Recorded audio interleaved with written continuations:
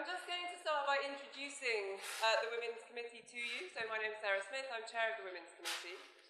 The role of the Women's Committee is to promote the role of women in the economics profession in the UK. So there are many ways we could promote gender issues. This session here, you'll be relieved or perhaps disappointed to know that we're going to follow a rather conventional economics approach. And we're going to focus on kind of evidence on the status of women in academic economics with some research on pay and rank, and also some research on the submission of women and academic economists to the last rep. So that's the approach more generally of the Women's Committee. So we're interested in collecting evidence on the representation of women in academic economics. And there's a biennial survey of departments of economics, which then allows us to say something about the representation of women across the UK and at different levels in the academic profession. We then identify issues that might need addressing. So last year, the focus of this session was on undergraduate economics.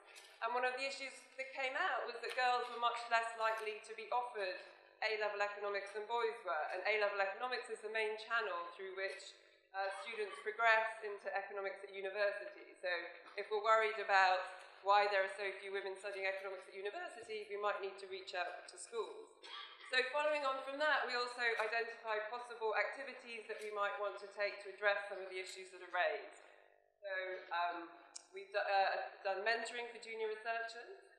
We're supporting departments with Athena Swan. And we're also, as I said, starting to think about reaching out to schools to think about improving the flow of people into undergraduate economics. So I've only very recently taken over as chair of the Women's Committee. I took over from Silvana, who went on to serve on the Monetary Policy Committee. And before that, Karen Mumford was chair from 2009 to 2016. So yeah, she did a huge amount of work to sustain the biennial survey, and I think that really has made the Women's Committee quite, given it a powerful voice in terms of thinking about women in academic economics. So I'm delighted to welcome Karen back to present a paper. So she's going to talk about pay and rank in economics departments. And then Cristina, who worked as a research assistant on a number of the surveys, is going to present a paper on ref submissions. So we're going to have those two papers, and then we're going to have two discussants, which are going to comment on the papers, but also comment more widely on some of the issues that they raise. And then if there's time, we'll open up the floor for questions. So thanks very much. I'd like to introduce Karen. Right. You can hear me, can't you? This is a joint paper with myself and Cristina. We started it when I was chair of the Women's Committee, and Cristina was the PhD student rep on the Women's Committee.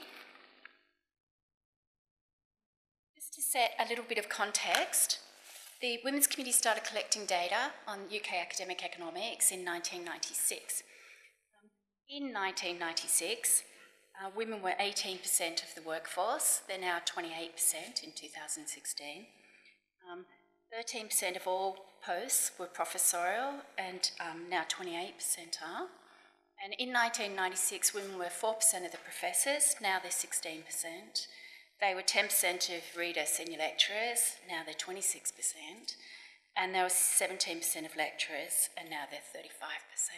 So women have basically doubled their representation in the workforce. They've moved more into professorships, but they're still relatively rare amongst them. Okay, so what I'm showing you here is within gender what the rank positions look like.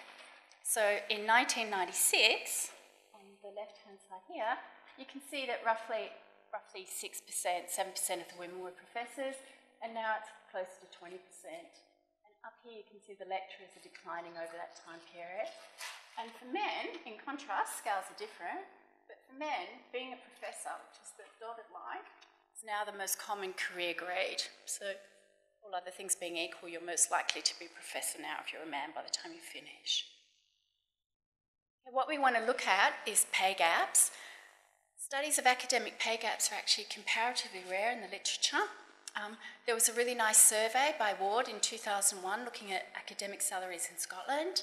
There's a nice study in Princeton, 2002, finding an 18 unconditional gap and a conditional gap of 8% once they control for publications and experience mainly.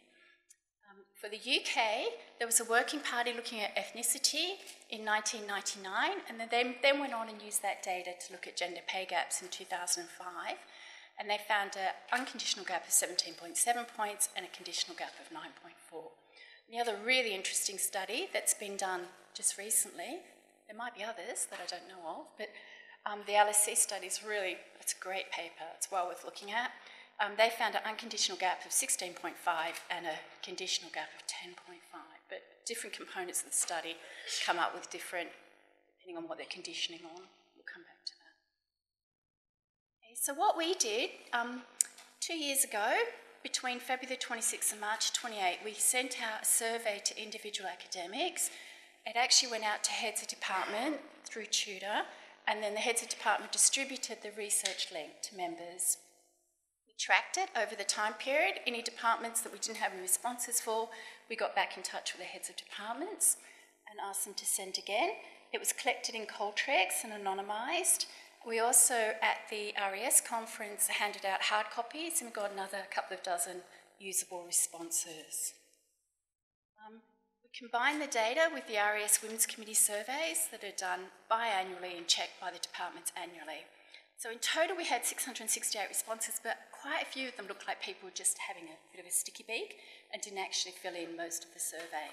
We ended up with 540 usable ones on JobRank. People were more discreet about their salaries, so we only ended up with 380 that had usable information on salaries as well. Okay, so I don't want to spend a lot of time telling you this because you can have a look at the paper. But basically our measure, our dependent variable is full-time equivalent annual salary, and on average, the males averaged 60,000 in the UK in 2016, and the women were on 55,389. Sorry, the women were on 52, the average was 55. It's a gap of 15 log percentage points. This is what our data looks like. That's the whole sample, males and females. I don't want to go through all of this, but what's interesting is you can see that there's a surge of younger women coming through the data set, and that comes up later in our regression analysis, especially in here, a bunch of women. So the distributions are just slightly shifted. There are a younger cohort of women coming through. Then another difference in the data set is we have more women that are working on research contracts, and so there's more women with no PhDs. And then otherwise, nitpick this a bit. The other thing that's really interesting, we thought, was mentoring. It's very similar for men and women, and also this competition thing. Women are much more likely to say their workplaces are competitive than men. There's a whole literature on this that says that women shy away from competition, so we'll have a look at that too. But surprisingly, not that much difference on whether their workplace is cooperative. In terms of what our rank looks like, we have an overrepresentation of professors, male and female, in the data. In some ways that's useful for us because it means we have 45 female professors, which gives us enough to be sensible about. In the 1999 study, they only had 7 female professors. And we have an underrepresentation of lecturers. Earnings function, we run a very standard semi-log earning function. So here's our wages on the left-hand side, constant term. Then we're running a pooled regression, and we've got all of our characteristics that we think are associated with wages, a gender dummy, and an error term. Okay, so we basically believe in a human capital story, so we think wages are going to be related to characteristics that are associated with productivity. And I'll tell you these in just a second. And then we're going to augment our earnings function with demographic characteristics, workplace characteristics, and labour market control characteristics. Here they are. So I've basically just put the columns under those types of categories, but we're running one OLS regression, and these are them all, and the asterisks show how significant they are. So there's our conditional gender pay gap. Then under demographic, you can see here, these are our demographic characteristics. So we don't find any demographic variables are important for the wage gap except for gender and age. And you can see age here is really clearly significant compared to the youngest omitted group. We'd expect that because we haven't got job rank in these regressions yet, and a lot of wages associated with seniority and promotion.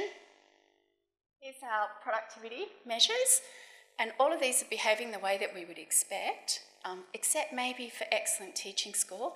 We never got any significant response between being an excellent teacher and higher wages.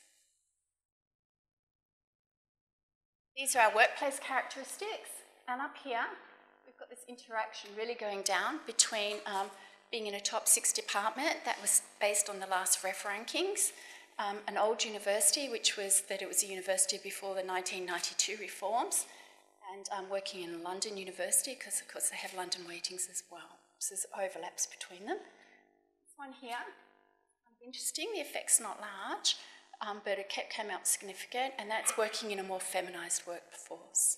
And so perhaps the story is that some workplaces are a bit over-segregated, and maybe a large number of women means there's less bargaining power. And then this one here is the network. That question was about, do you have a network that you can use for your research area in your workplace? And it's negative. We were expecting it to be positive, but perhaps it's a selection issue in that if you're not doing well, perhaps you're encouraged to join this network, or you go out and do it. Of the labour market type response characteristics we put in there, external appointment here basically means that you were hired into your current job from an outside position. So basically perhaps that means that you're not happy with your current job, or your current employer hasn't matched your outside salary. Here is matching your outside salary, which has a really strong effect. And what we found is that not only was it very similar for males and females to have outside offers, but actually we also find, if you look in the paper, there's no significant difference between the rates of return on having an outside offer by gender. So it looks like women are going to get outside offers like men do, and the departments respond to them. So it doesn't look like you've got this captive, women are not mobile, good little servants hypothesis working. Okay, so decomposing the gap, there was 15 log percentage points in the raw data. The unexplained component was 9 log percentage points. The explained is 5.98. So roughly 1/3 explained, roughly 2/3 unexplained.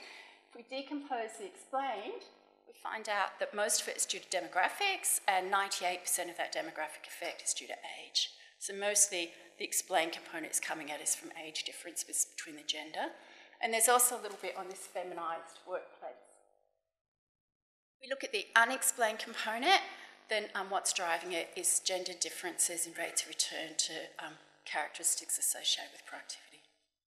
So we're looking at a 9.1 log percentage points unexplained gender pay gap. And we think we've done a fairly good job of capturing factors that we think, or characteristics that we think would be affected with pay. Job rank. Okay, so maybe there's also a difference between promotion and getting into different job ranks. So we run ordered probates. I'm just going to tell you about the characteristics that are significant. If you look in the table, you can see all the insignificant ones.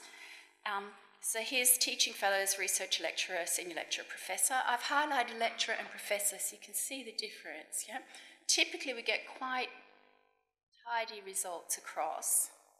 So here's our gender pay. Right, here's our differences in probabilities of being in these job ranks.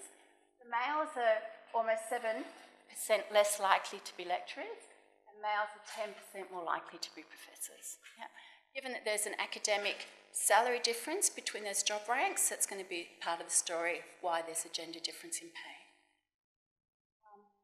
And you can see that being older is associated with, as you get older, you're associated with higher chances of being promoted into higher ranks. You can either see it going this way, or you can see it going this way. Okay, and here's our characteristics. So these are all the characteristics that are significant. So the dominant characteristics that are important for the probability of being in different job ranks are the productivity characteristics. You can see them here. First class degree, no PhD, qualifications for teaching never comes up. And then whether you work part-time and having an outside offer. And they're all moving the way you'd expect. Or being more productive is associated with an increased chance of senior job rank. So we found that there's a 9 log percentage point overall pay gap. We found that men are 6% less likely to be lecturers, 10% more likely to be professors. What about within rank gender pay gaps? So we did our earnings function from the first stage and we did it within each job rank. And here's our pay gaps. We're only looking at 85% and 80% significant, but even so it looks like there's a 7% within rank gender pay gap. So men are 10% more likely to be professors, and then if they're in that rank, they're looking at having an extra 7% unexplained gender pay difference. Okay, over time, what can we do over time? Well, Blackaby et al. Looked at the UK in 1999. So their data set is no longer in existence, and even if it was, we couldn't use it because, of course, it's confidential. But what we did was we tried as close as we could to replicate their model and see what happens to our results. So they found a pay gap of 9.4 log points, and they found at the lecturer level that there was a 6% gap within rank that was significant, and at professor level they found 3 but not significant. So we found in our last lot of data that these were the other way around. When we replicate their study, and it tells you the differences, the main differences between our study and theirs is that they have this, they use work experience and tenure as well as age, and when we tried that we just couldn't get it to work. So but when we replicate without that, we find that we would get a 10 log percentage point gap and no significant gap at the lecturer level, but a really sizable gap at the professorial level. So our results suggest consistent with what we've done with our own model. It looks like there is now a substantial within professorial pay gap that wasn't in the literature before, and no longer a substantial within lecturer pay gap.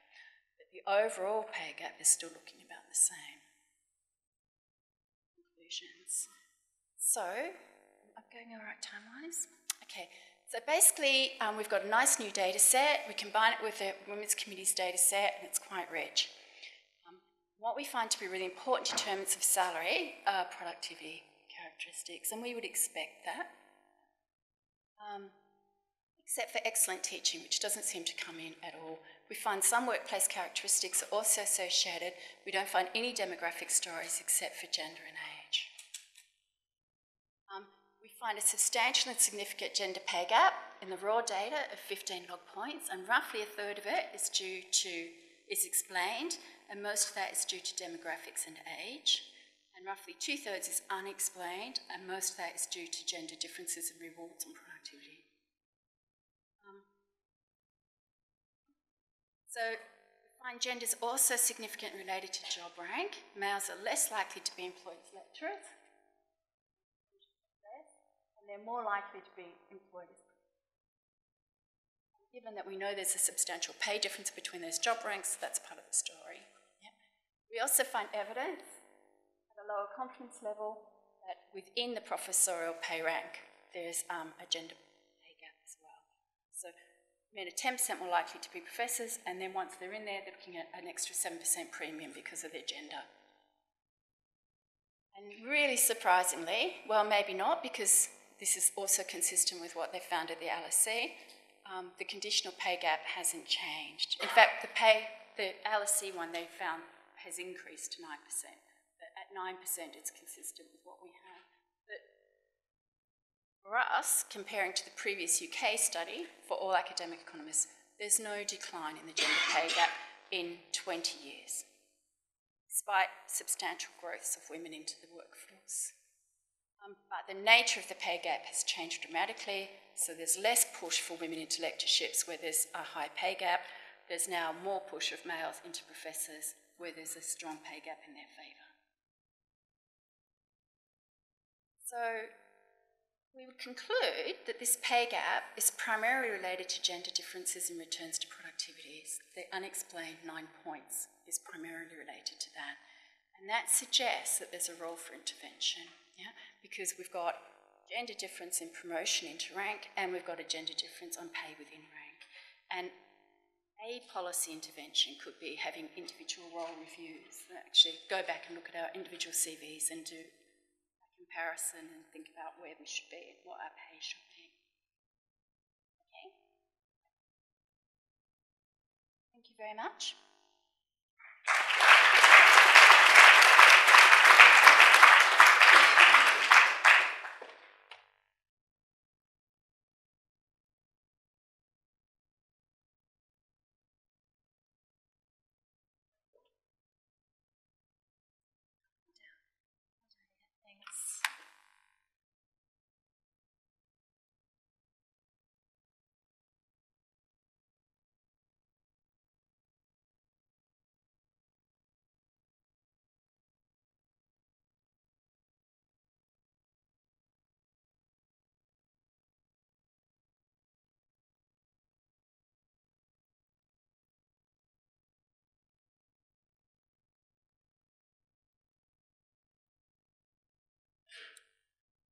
Hello, thank you very much for organizing this session, Sarah.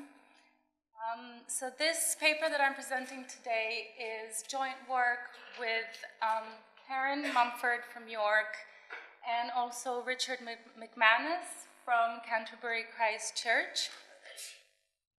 And so what we're looking at here is we focus on the probability of being submitted to the REF, the Research Excellence Framework, which I'm sure that most of you are aware of and know it quite well, but for those of you who may not be from the UK, what the REF is, it's a national assessment exercise that judges the research quality of academic institutions in the UK. The REF is very important for institutions and departments alike because a lot of the government research funding that gets allocated depends on the REF outcomes. So if you're from the UK, you know exactly how important this is. If you're not, trust me, it's very important. In particular, we look at the determinants of the probability of being submitted to the REF, and we focus on lecturers, so the lecturer grade in economics departments. So let me just start off with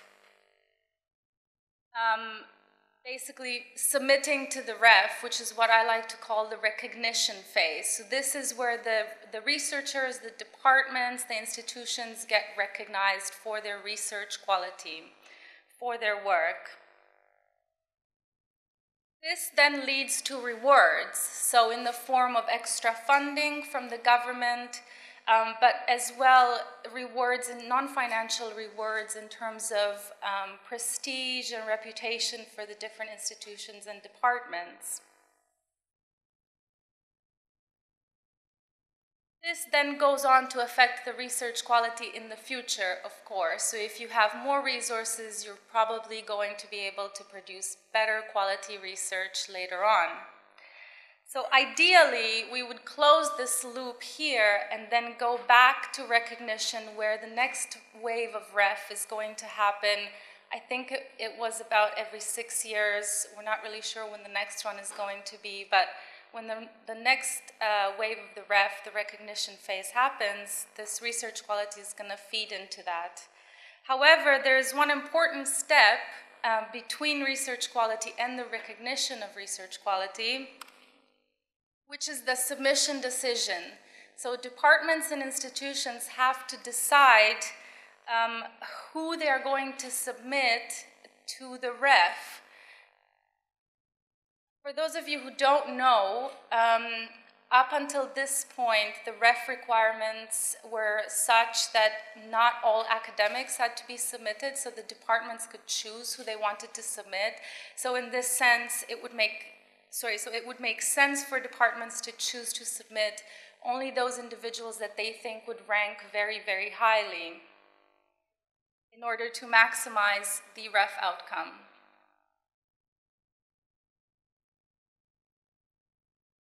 Problem is that we noticed a lot of inequalities in the ref submission rates. So before I go on to show you the breakdown of the ref submission rates for 2014 ref, I need to first tell you a little bit about the requirements of being submitted to the ref. So just really, really quickly, hopefully this will make sense to most of you, but so the idea is that if you've been a researcher or an academic for a really long time, then the department is required to submit 4 outputs for you in order to actually submit you into the ref. So that person has to have 4 outputs. And we call those not early career researchers. So these are people who have been working for a long time. And so for the ref 2014, these are people who that began their independent research on or before July 31st, 2009. Moving down a row, we've got what we call late early career researchers. So there's this whole group of early career researchers. And we have late early career researchers who began their academic independent research between August 1st, 2009 and July 31st, 2010. So these dates are specific to the ref 2014. And for these individuals, the departments the individual had to have 3 outputs in order for the department to submit them to the ref. Moving down one more row, we've got middle early career researchers, and for these guys, they needed to have 2 outputs in order to be submitted. And for people who had just started out working in academia, these are early career researchers, EECRs as we call them in this paper. They were only required to have 1 output, and these are individuals who began independent research between August 1st, 2011 and October 31st, 2013. If you began doing your research after October 31st, 2013, you were not eligible to be entered in the ref 2014.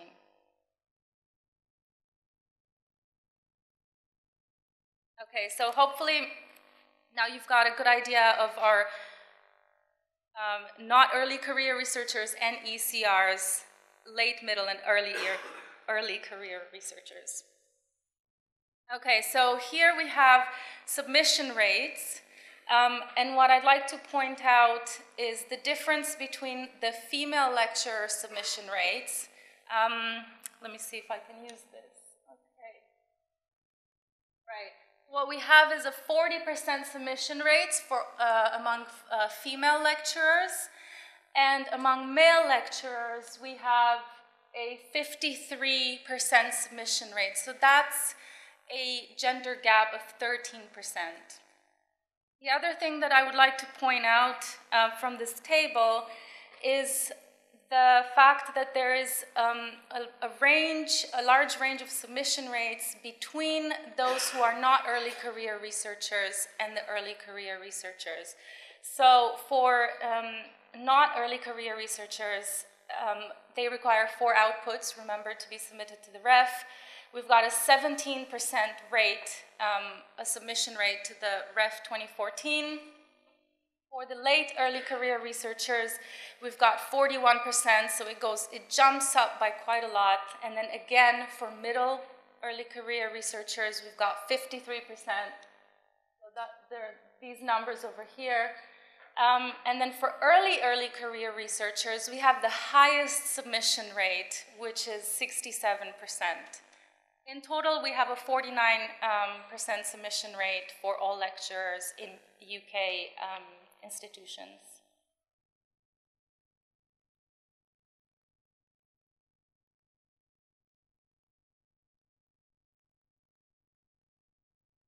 So why is this a problem? I mean, we observe these inequalities, but the issue becomes what happens to these academics if they are or are not submitted into the ref. So on one hand, you may think that there are no repercussions, at least no negative repercussions of not being submitted to the REF. It is not in your contract, you know, promotion is not based on whether or not, officially not based on whether or not you were submitted to the REF. However, given that departments and institutions receive additional resources based on the REF results, we believe that it's likely the case that there are consequences to whether you are included in the REF or not. And so you could think of, for example, there is a shift in responsibilities. So people who are submitted to the REF are more likely to be given more time for research and less time for teaching, whereas people who were not submitted may be given more time or maybe given more teaching responsibilities. So that would take away from their teaching time. Resource allocation, again, it's about what you give your academic staff. So it's about time for research, but it's also about resources to, you know, traveling to conferences or research funding. And also it has an effect, we believe, is likely to have an effect on the self-esteem and of the individual being submitted to the REF or not, and also on peer recognition. So this, just so you know, that whether you were submitted or not is public information, so you can go to the REF website and see who was submitted or not for each individual academic from, so well, you can see who was submitted from all of the institutions. So it's public information, anyone can go and look this up.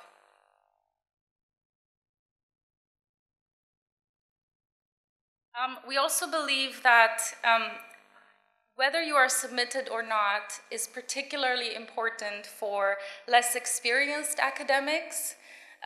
They are particularly vulnerable to not being submitted. And so these are basically, you know, saying the same thing. If you've heard of the Matthew effect or accumulated advantage or positive negative feedback loops, they're all saying the same thing, in that if you are submitted, there is a positive reward for you, and so you are likely to do better research in the future. If you're not submitted, there is a negative reward for you, so you're likely to do worse in the future. So if there are any inequalities to begin with between, say, males and females being submitted to the REF, this will just emphasize that as you then move into the future. So even if the rates for males and females are spurious in the beginning, it will cause more inequality later, further down the road. And so because we think that these less experienced academics are the more vulnerable people in academia to the REF submission process, we look at the lecturer grade. I'm going to quickly go over this because I don't have a lot of time, but there is, for example, the Stern report in terms of literature related to this topic from 2016, which is quite a well-known report, and they find gender differences in submission rates, not just in economics, but across all the different all the different disciplines in UK institutions.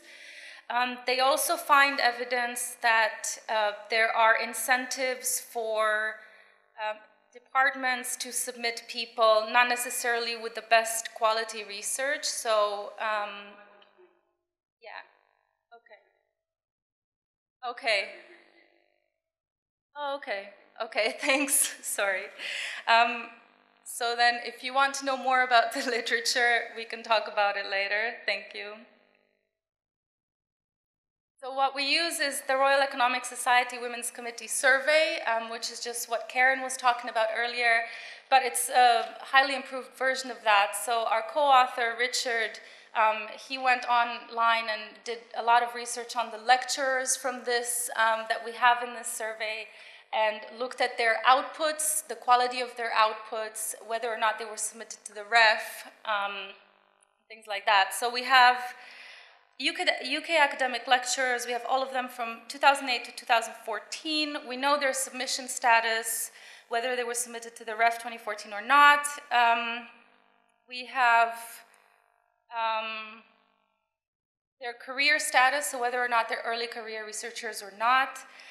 Date of their first publication, number of accessible outputs in the period eligible for ref, and journals and rankings, co-authors, and institution controls. We use a standard probit model, and these are the results. So, summary statistics, and these are the results. So we find the unconditional gender gap of 13%, as you know, from the raw data. And I'm just going to go to the fourth column, which is right here. So that gets reduced to 9.7 percentage points when we condition for number of publications, number of working papers, and all the other controls. Can I have one more minute, please? So the one thing that I would like to point out is that if you are an early career researcher, even after we condition for all these other characteristics, you are still a lot more likely to be submitted to the ref compared to the baseline, which is not early career researcher. And also, one more thing, if you are from a department that did really well in the 2008 RAE grading exercise, which is the precursor to the REF, you are also a lot more likely to be submitted to the REF 2014. But this is stronger for males than for females. I'm going to skip that. So these are just some conclusions. Let me just say that we would like in the future to be able to track this cohort of lecturers and consider the longer-term promotion and research output implications of their inclusion or exclusion from the REF. So that's what we would like to be able to do in the future. Thank you.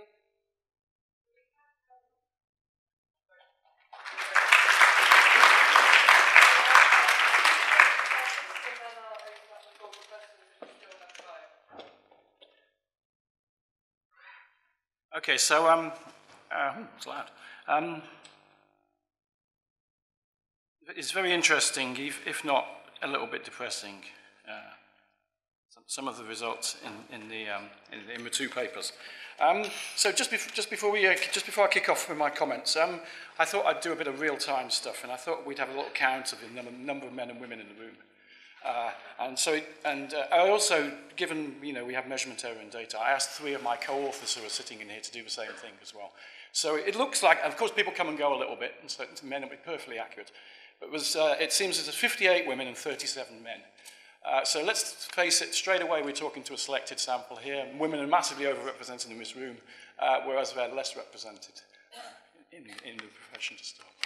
Okay, so that's one empirical observation that I think we could start with, which is probably quite useful. So just to summarize very quickly, there's seemingly persistent gender wage diffs amongst academic economists, and there's some changes in composition in that over time, but they seem to be fairly persistent and not shifting very much through time. There's been progress on employment gaps at different levels, and so the position has improved over time, but the progress seems to be relatively slow. And in the ref, there's been gender gaps at lecturer level, in rates of submission to the last exercise. Okay, so I just want to make 3 points, 3 sets of comments I just want to make on these kind of issues. The first one's about gender gaps in the academic economics profession. The second one's about gender issues in the ref. And the third one, I actually think we really just ought to be getting a practical policy discussion together on this stuff, because the rate of change is pretty slow. Okay, and so I'm going to put forward some discussion about practical policy issues of relevance to 1 and 2 after I've made my comments on 1 and 2. Okay, so there's actually 4 observations on each of these areas that I wanted to make. One of which is that not unlike the overall labour market, where the overall labour market stands now, if you look at gender wage differentials across the whole of the workforce, there was very little or even no gender gap on entry, particularly if you look within education groups. Actually, if you look at low education groups, actually there's a gender gap in favour of women entering the labour market in their teen years in their teenage years compared to men. So actually, the position actually doesn't look particularly unlike what's there in the overall labour market. Second thing is the idea that many people say, oh, this is all going to be okay, it's all going to fix itself, because, you know, if you kind of think about what's going on in terms of cohorts over time, there's, you know, at some point will converge. Actually, if you look at the numbers, really, the rate of convergence is pretty slow. And the fact that wage differentials are still not moving and narrowing in the face of increased, if you want, increased supply of women at higher levels, it suggests it's pretty slow that. And so I think when we think about practical, and so the third point is related to that as well, the promotion gaps are narrowing, but they're still very big. And so the rate of convergence is pretty slow. The other observation, which maybe is an obvious one, the economics profession is much worse on other aspects of diversity. It's not so bad on gender, compared to some other disciplines. It's terrible compared to some. But on other things, like on BME status, it's pretty awful. And actually on people coming from working class backgrounds, from low-income families, it's pretty awful. And we ought to be thinking about the whole kind of issue. If our objective function is we care about gender, race, income inequalities, family background inequalities, then I think, you know, we really ought to be very concerned about some of these things and actually try and do something about it rather than just, I'll say that on the last slide. Oops. Okay. On the ref, I've got a little less to say. Again, economics relative to other disciplines, well, it's not the worst, but it's clearly not the best either. It's better than some of the physical sciences, but it's not very good relative to other social sciences. On the lecture issues, yeah, it's kind of interesting. But what seems to be happening, certainly if we follow the Stern recommendations, it's yet to be completely determined, but it seems like everybody will be submitted to the ref. So this issue about women at lecturer level not being submitted, well, they'll have to be submitted, and so it isn't really so much of an issue. And again, I'm going to put D down there again as diversity, which is actually a relevant issue in the ref for economics to be thinking about as well. As I say, if our objective function is about achieving gender and race equality, which I'm a big fan of. So I know some people aren't, and that's going to speak to on the next slide a little bit as well. Okay, so practical observations. Let's not just pay lip service to these issues. The rate of convergence isn't that fast. We should do something about it. Okay, so what could we do? Well, I think there's three things here. I've got a fourth one that I might throw in as well, given this is the RES Women's Committee. So let's have a proper discussion about issues to do with equal pay, and let's have a proper discussion about issues to do with positive discrimination and affirmative action, and let's try actually to weigh up what the benefits and the costs of those two things are properly, rather than just saying, oh, no, positive discrimination is really bad, costs too much. So let's actually think a little bit more carefully about it, because if we actually think in a more dynamic setting, actually, for example, if we adopted some form of affirmative action or positive discrimination and pointed some people to particular levels, of course you can start offsetting any costs associated with them if there are positive role model effects in due course. If our objective is about trying to achieve gender and race equality. And something else I'd like to say here as well, and I think the gender mix in here actually may say something about this, is if people actually want to say the status quo is good, then I'd like them to come up with some evidence of why they think that's actually true. So I thought it was rather interesting in an even more poorly attended RES AGM. The RES were talking about their consultation that they've been undertaking. And actually, there was quite a bunch of people who said that actually diversity issues are not a problem in economics. So I'd like those people to tell us why diversity problems are not an issue in economics. I think that would be rather interesting to present some evidence on that. And then the other thing, I suppose, the last observation before I shut up, is the RES does have a lot of reserves and could actually probably throw some money at this issue in a nice targeted way of some sort. More money at this issue.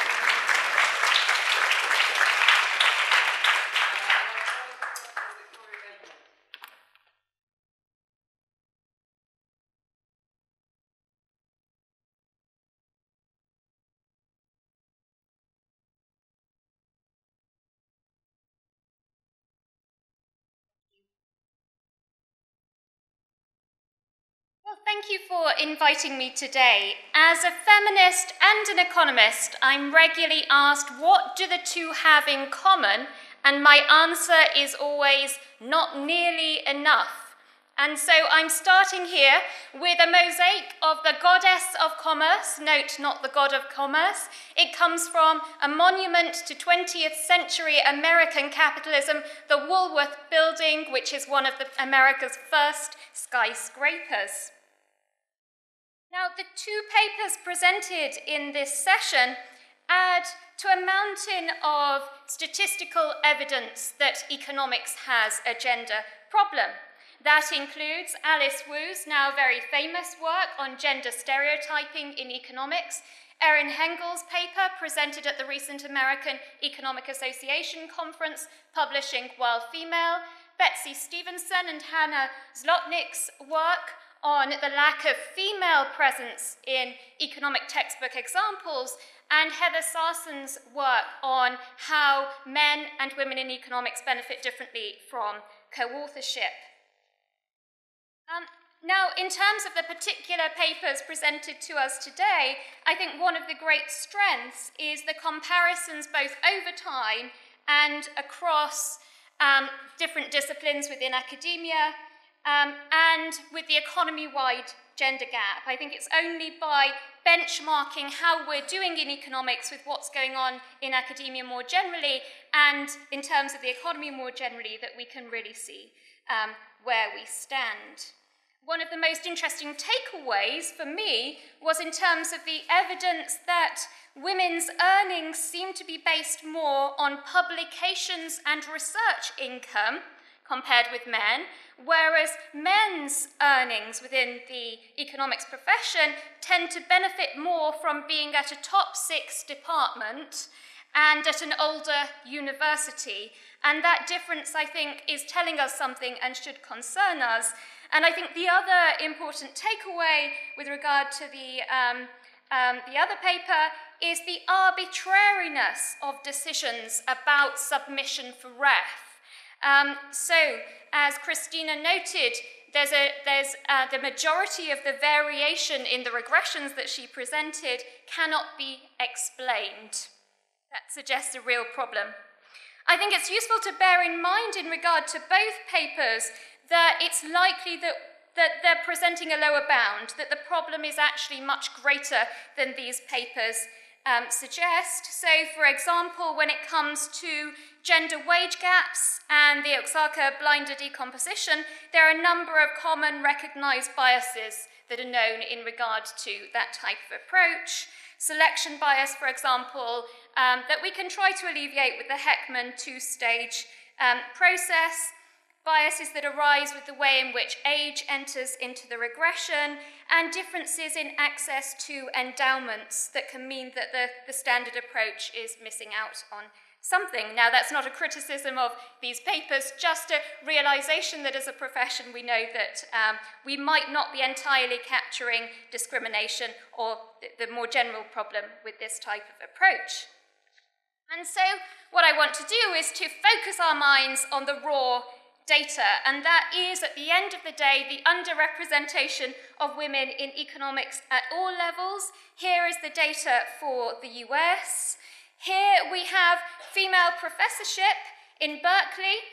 Economics is the worst of all the subjects, even some notable STEM subjects. And here we have undergraduate students in economics in the UK. Economics compared with some STEM subjects, including maths, and we can see how poorly we perform. Now, the other mainstay of academic work are the books that we publish, and again, this adds to our mountain of evidence that we face a problem.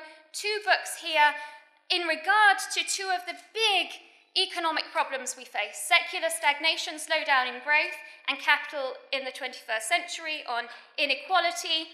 Secular stagnation, published by Baldwin and Toilings, has around 21 contributors. Not a single one is female. Gender doesn't receive a mention. Piketty's book mentions gender once. Evidence of the gender gap raises two questions, the causes and the consequences. I'm going to point out three deep issues, three adverse consequences.